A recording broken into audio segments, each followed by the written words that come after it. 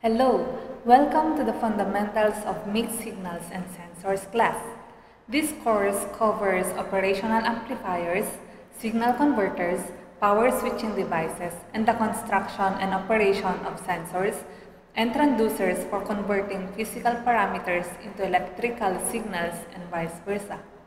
It focuses on the application of these devices in developing signal conversion circuits that allow measurement, processing, and control of physical parameters by digital processing systems such as digital computer. Topics on actuators are also included in this course. I am your instructor, Engineer Ruth Navarro Iglesias, and I am excited to have you, and I look forward to helping you learn more about this course. I wish you a great learning experience in this class.